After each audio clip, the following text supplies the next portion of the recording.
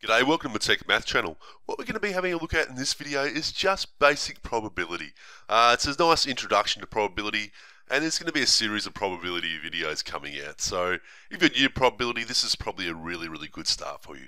So first off, in maths, when we are talking probability and chance, what we are talking about is how likely something is to happen.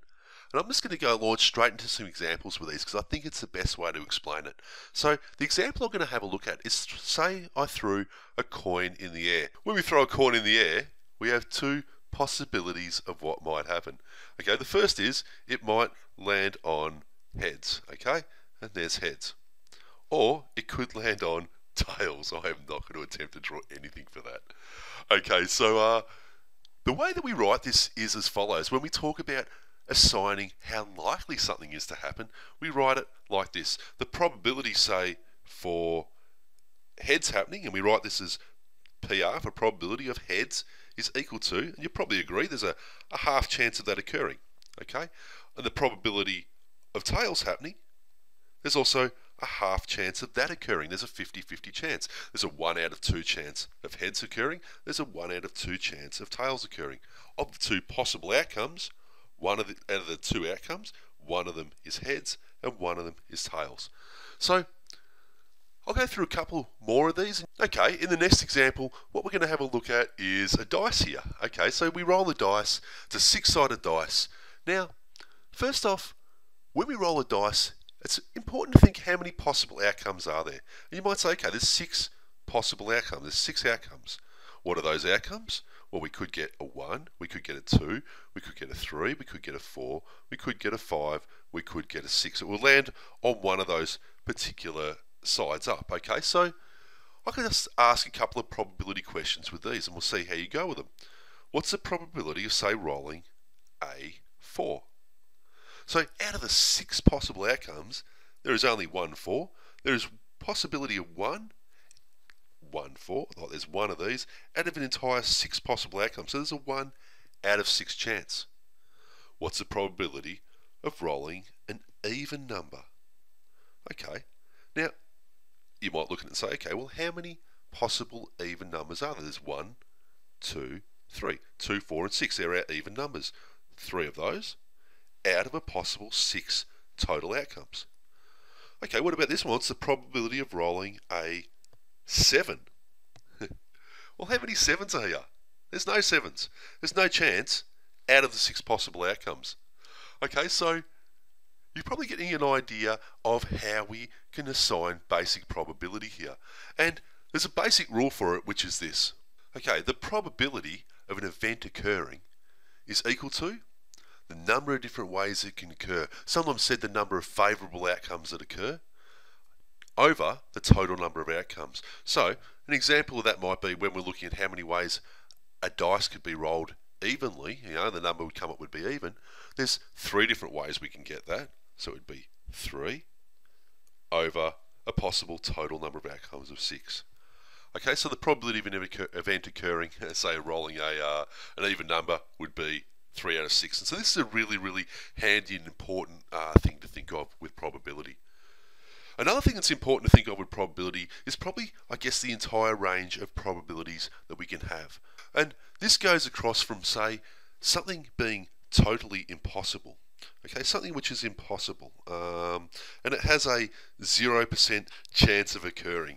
Okay, whether it is with a dice, that might say I said, what's the chance of you throwing a 7? And you'd say, okay, there's a 0 out of 6 chance of that occurring. We would say with this that there is a probability of 0. It ranges right through to over here where we could have absolute certainty. Okay, I guess I will just write that down as certainty. Okay, there's a 100% chance of it occurring. With a dice that we roll any number between 1 and 6. There's a 6 out of 6 chance of that occurring, and we would say with this that the probability is equal to 1, because 6 divided by 6 is equal to 1, and 100% decimalised is equal to 1. Now, in between that, I guess you could actually then say, well, halfway in between that, I guess here, we have that 50% chance of something occurring. Okay, it's a equal chance of it occurring, I guess equal. The probability you can think of being 3 out of 6, say, rolling a even or a number, or then even rolling an odd number. The probability here would actually be 0.5. Now you're going to see here, as we go between here, as we go from equal chance this way, things become increasingly unlikely. And as we go this way, things become increasingly likely to occur. It's an important thing to get because a bit later on, it saves you a bit of work in terms of, there's certain things where if you know that the probability of something occurring, or the total probabilities are 1, it's really, really handy for working things out a bit later on. So just trust me on that.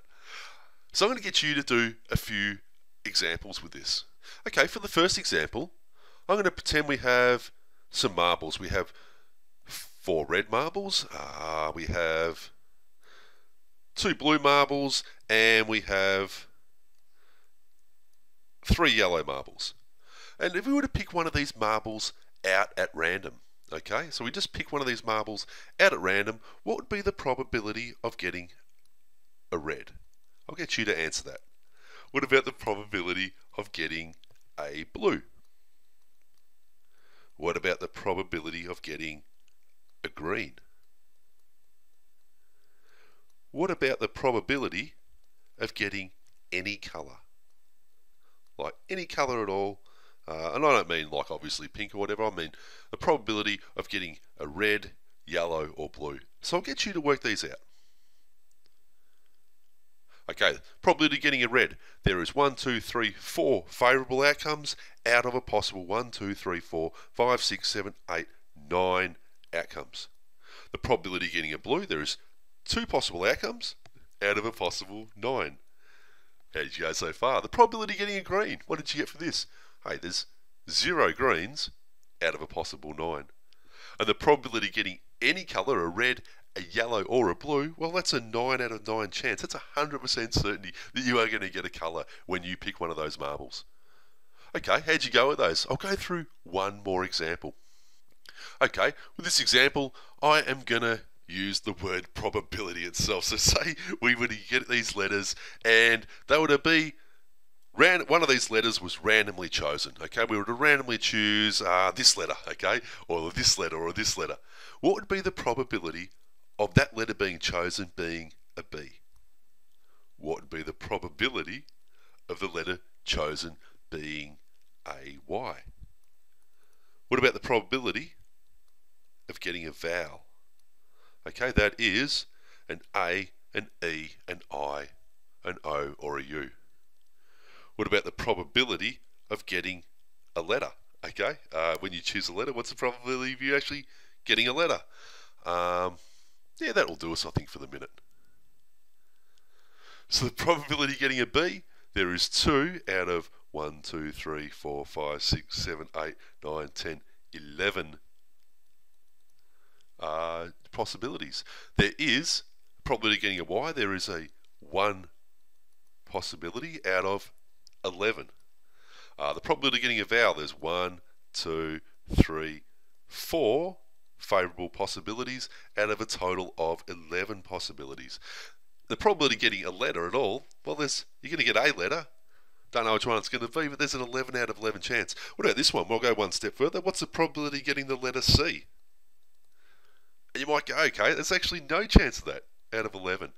So if you can get this straight away, you're pretty good with the basics of probability. Now it is going to get harder. A bit later on, we are going to look at different probabilities and different series that can occur. But hey, don't worry. If you got this bit started, you'll do okay, and it'll lead you in good stead to get on with the next stuff. Anyway, hopefully you enjoyed this video. Really glad to have had you here. Look, if you've liked this video, you know what you do. Hit that like video. Hit the like button really, really hard, okay? And thanks for watching. Anyway, see you later. Bye.